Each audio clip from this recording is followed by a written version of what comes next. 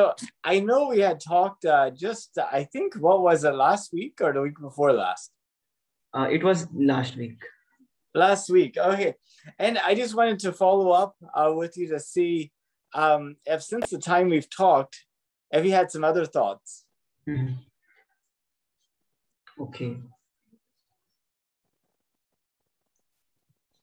And like, everything was from Nepal or from other countries too? I just, I just wondered if you had any like follow-on conversations with other people, if maybe you heard some other news or anything like that. So about news, then I think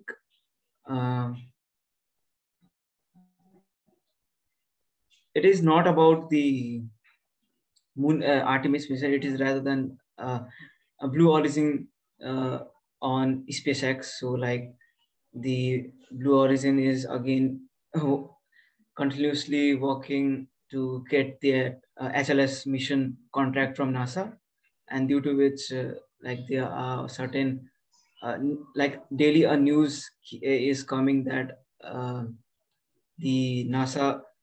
Let me check the tweet. I can't remember exactly what was that, but the main thing was that NASA is like Blue Origin is actually fighting for getting that HLS contract from NASA, which SpaceX has already done, and they are making. I don't think they are making some serious progress in what their mission is, but rather than they are continuously saying that yeah we can do that. And the main thing what I think of Blue Origin is they aren't showing things that they could do, rather than they are just arguing with NASA to give that contract to them. Like if you talk about SpaceX, then they are actually working, and like there's some serious progress. Like booster 4 is prepared, C20 is rolled out to the launch pad once again. So they are showing that yeah we can do it, and they are showing by their action. But Blue Origin is just into the paper side, the theoretical side, not the practical side though. So I think the chances of getting the contract to Blue Origin is quite less, but not that it is not impossible to get that contract if NASA agrees onto some terms and conditions, and if Blue Origin say like redesigns its mission, then I think they could land up with the contract as a second option for the Artemis mission. Yeah, maybe. Congress needs to give them more money. Right now, they Yeah, only price money for the cheapest one. So they definitely don't have money for the cheapest and the most expensive. yeah, and the main thing what I was like, it's all geopolitics, right? Because when the time was high in the 1917 or 1916 era, when there was collision between like the US and the Soviet Union, then the every people of US wanted that their country should be superior and they should go to space. And that is when like US is basically targeting what its citizen like, and they fund accordingly. So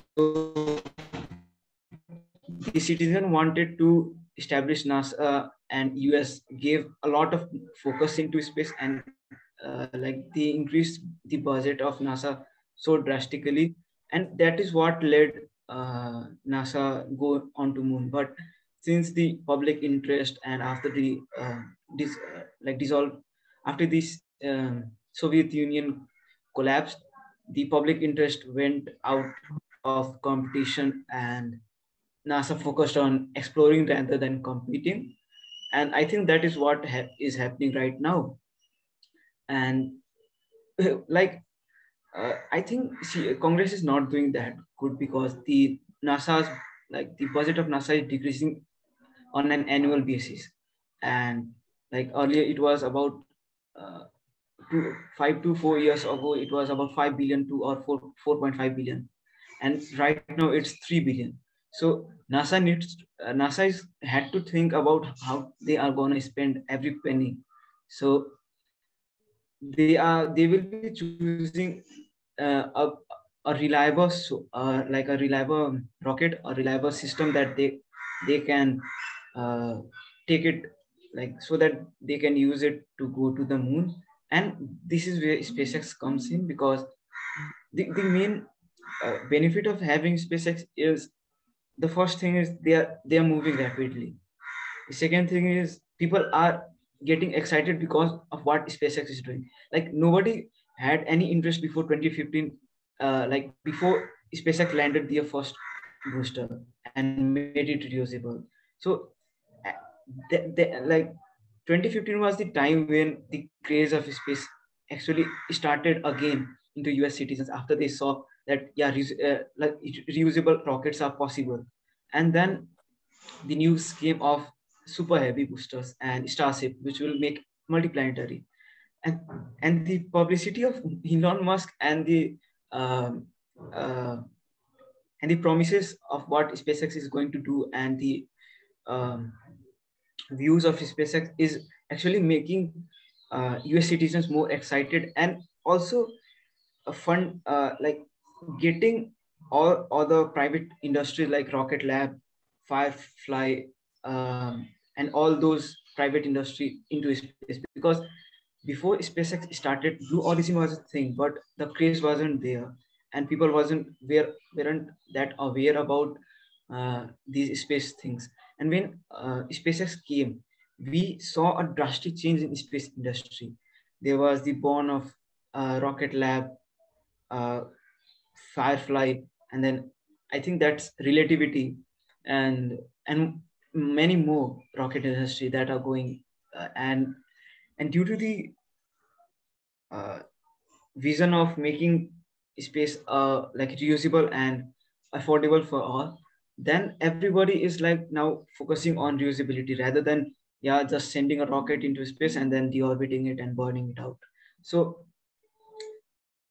I think the second reason is that Elon Musk has changed, and SpaceX has changed the mentality of what people is thinking about space, and like which is very essential part for NASA. As I said earlier, that public interest is what drives Congress to give funds to NASA.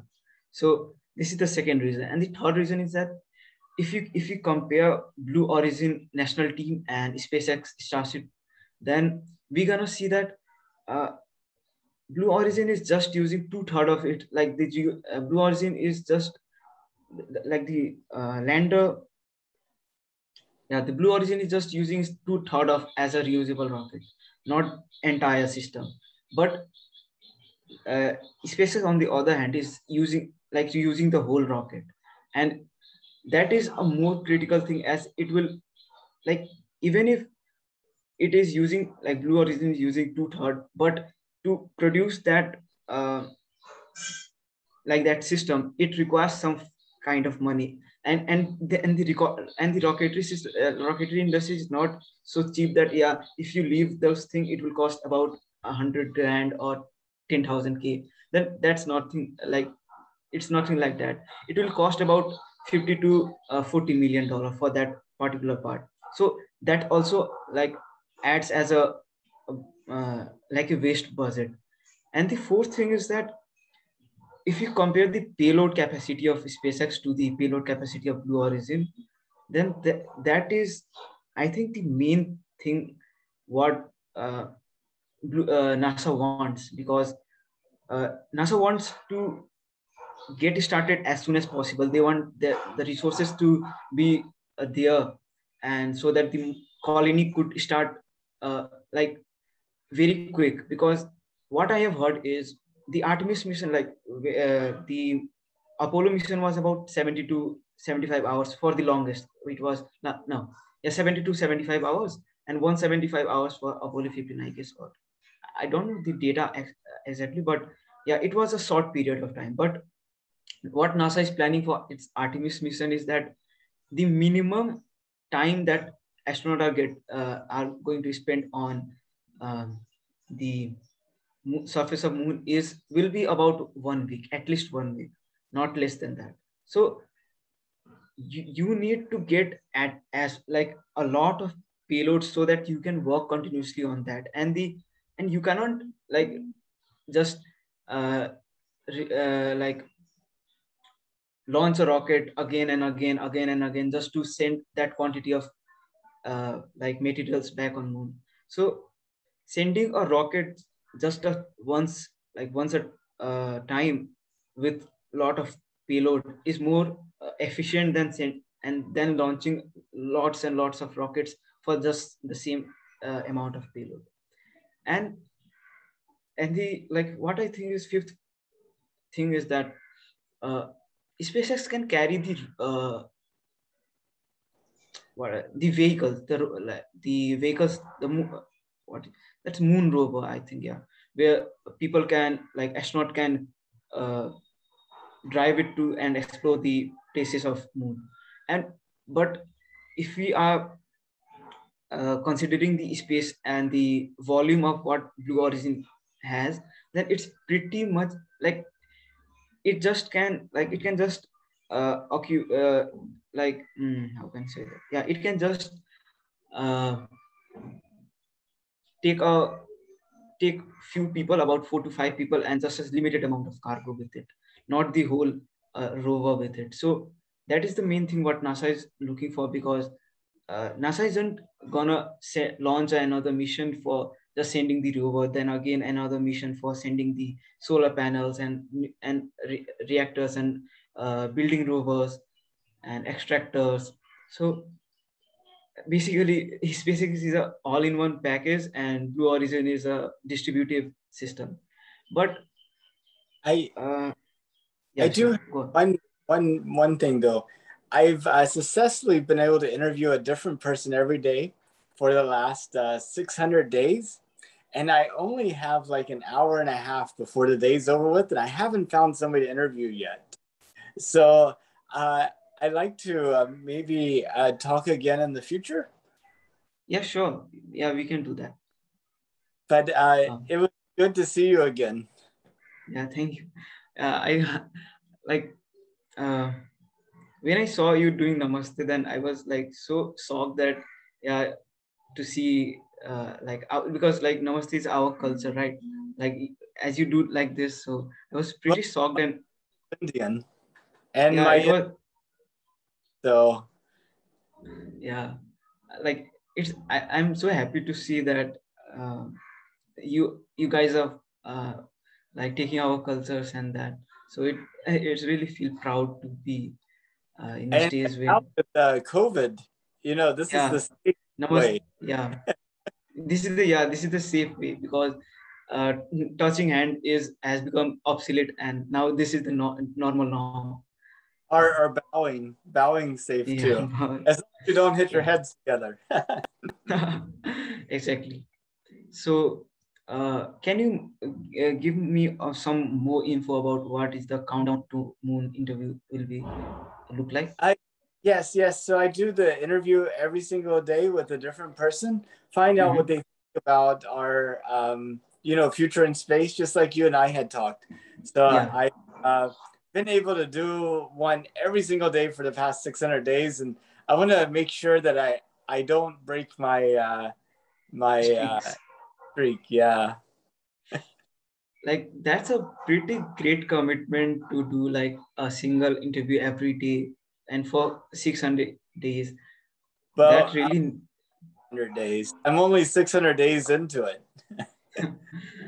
that really needs some strong commitment, and I really wish that, and I really hope that you continue it for like more than 1,000 days, and that will be awesome. If you know some people that would be willing to talk to me, I hope that you can send them my way. Yeah, sure, I will recommend like there are many friends who are willing to share their ideas on the space and the moon. So I'll be sending you their links, the profile links, and you can contact them there. I really appreciate it. Well, you have a good day and we'll Yeah, talk soon. yeah, sure. Thank you. Have Thank a you. good day. Bye. Good night. Good night.